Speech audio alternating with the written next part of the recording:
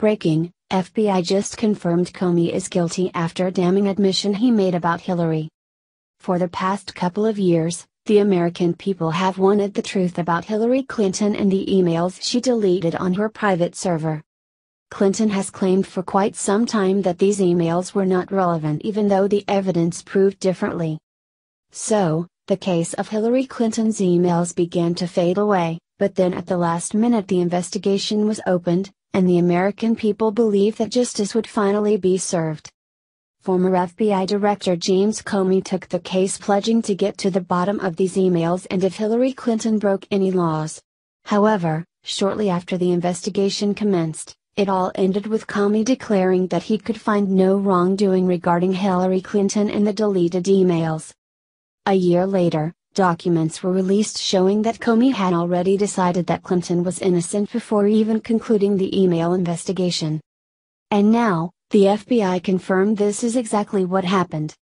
The records show that back on May 2, 2016, James Comey sent an email to Deputy Director Andrew McCabe, Chief of Staff and Senior Counselor James Rubitsky, and General Counsel James Baker. In the subject line of this particular email read "Mid-Year Exam," and even though the email has been deemed unclassified, the majority of this communication has been redacted. What the entire email says is anyone's guess, but it cannot be right considering that James Comey found Hillary Clinton innocent before completing the investigation into these deleted emails. Here is more from Newsweek. In documents it released on Monday, the FBI confirmed that former FBI Director James Comey drafted a statement about the conclusion of the Hillary Clinton email investigation months before interviewing Clinton. On Monday, the Bureau also released a response to the May 2 email. Rubitsky sent the response, dated May 16, 2016, to several colleagues, Peter Strzok, Jonathan Moffa, Baker, Tricia Anderson and D.W. Priesthap. He copied McCabe and David Bowditch, the Associate Deputy Director. In the email, which is marked unclassified, Rubitsky wrote, "Please send me any comments on this statement so we may roll into a master doc for discussion with the Director at a future date. Thanks, Jim." The FBI titled the release drafts of Director Comey's July 5, 2016, statement regarding email server investigation. That title refers to a press conference Comey held in which he said the Bureau had completed its investigation into Clinton's use of a personal email system and that it would not be recommending that the Department of Justice pursue charges, though Clinton had been careless. The Bureau interviewed Clinton on July 2, 2016. The release confirms information that Senator Chuck Grassley, chairman of the Senate Judiciary Committee, and Senator Lindsey Graham, a member of that committee, disclosed in a letter to new FBI Director Christopher Wray in August. The senators wrote that they had learned from interview transcripts released by the Office of the Special Counsel that Comey had drafted the statement in advance.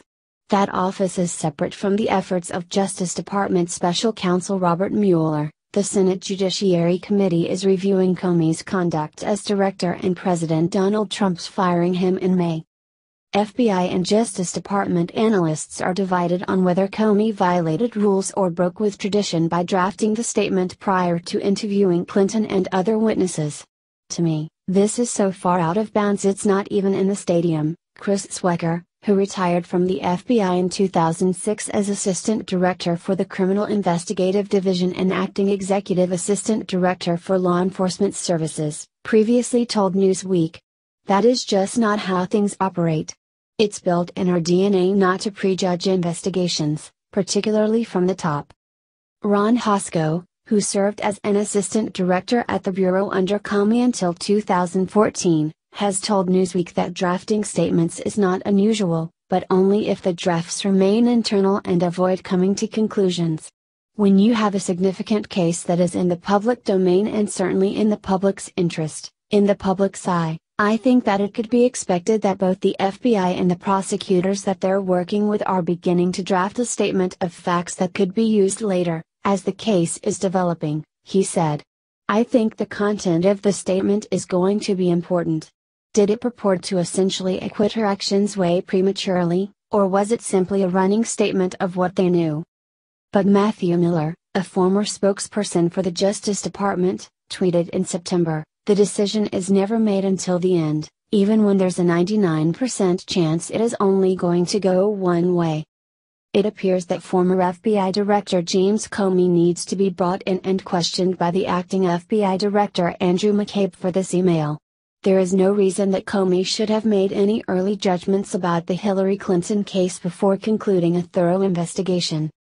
However, this is the Clintons, and they have a long history of committing criminal deeds without any consequences.